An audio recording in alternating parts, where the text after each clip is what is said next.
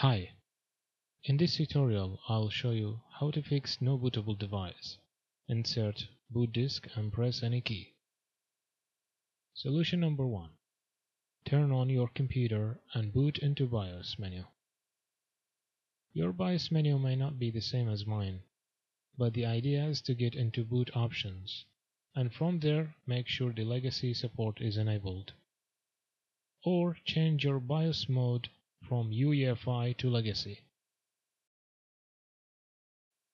Make sure to save changes before exiting.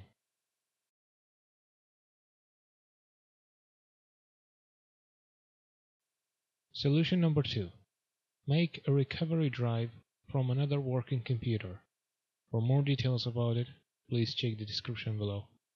Plug the recovery drive and power on your computer. Navigate to boot options and boot from the USB. It doesn't matter whether you select UEFI or legacy.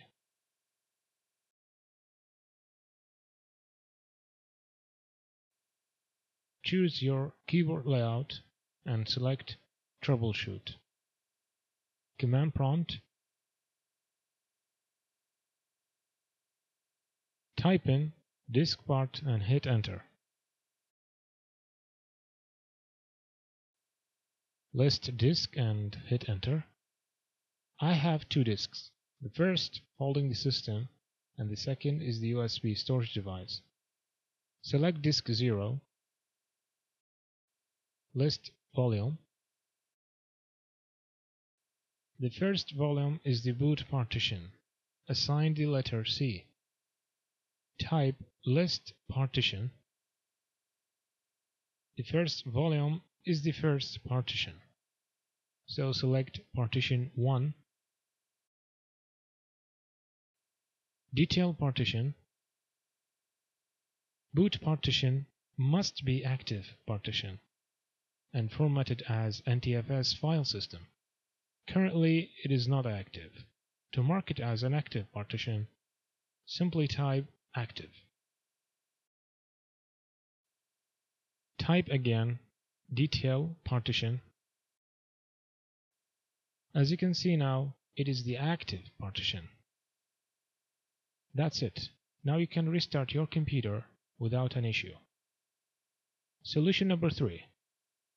If none of the solutions work so far, the last resort is to create the boot files from the beginning.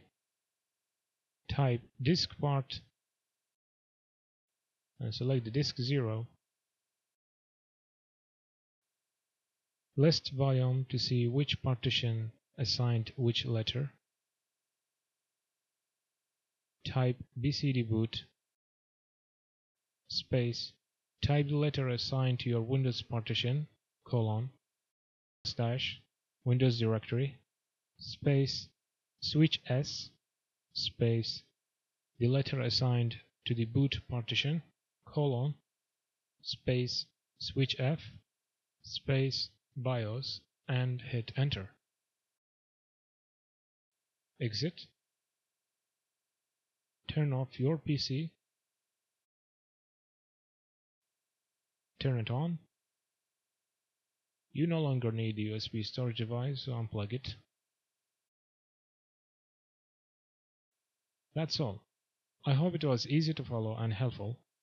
Thanks for watching.